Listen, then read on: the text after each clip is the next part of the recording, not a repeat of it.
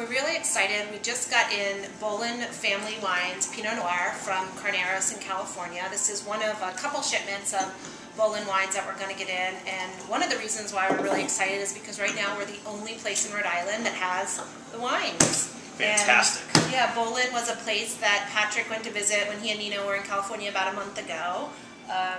You met Eric Bolen, who owns a vineyard with his family. Yeah, we spent some time with Eric and his father just kind of talking about their business. They source from some of the best vineyards all over California, Carneros and Napa, and then the two of them teamed together to make an unbelievable wine. But it was great. I mean, very small production. The Merlot, which should be coming in about a week or two, is only about 900 cases or so and I think not much at all. From what I remember, this Pinot, so it's a 2008 Carneros Pinot Noir, label says Rock3, it's from Bolen.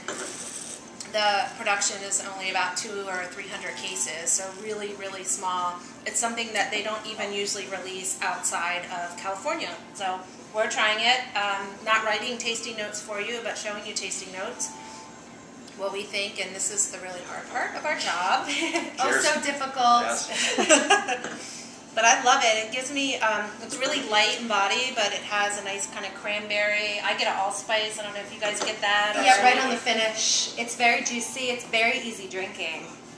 It's great. Carneros Pinot. It's silky smooth. I mean, food friendly. It's going to be great for the summer with the grilling.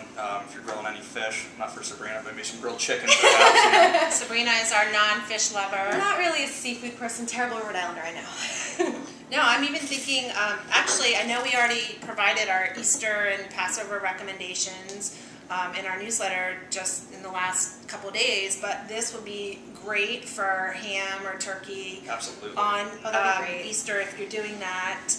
For something heavier like beef or filet, it probably wouldn't stand up to it, but for under $30, this is fantastic. Yeah. And from Carneros, cool climate, breeze coming off the bay, really nice acidity. Could just be a great wine to, yeah. I mean, it's very easy to drink. It could be a great wine to start the night. Yeah, grilled salmon. You know? A brunch Pinot. How about that? And I know people that like sounds like a good idea. Well, people like to know like what should we pair with the wine. So Pinot Noir is great with fish.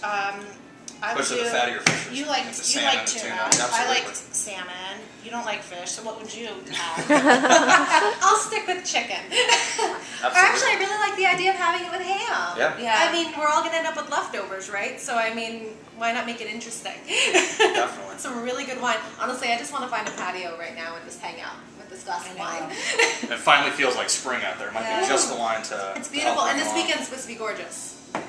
80 plus, although I won't know. I'm going to France in a day. Poor baby. Always building that info. Enjoy. Cheers, my friends. Cheers. Cheers. Bottoms up.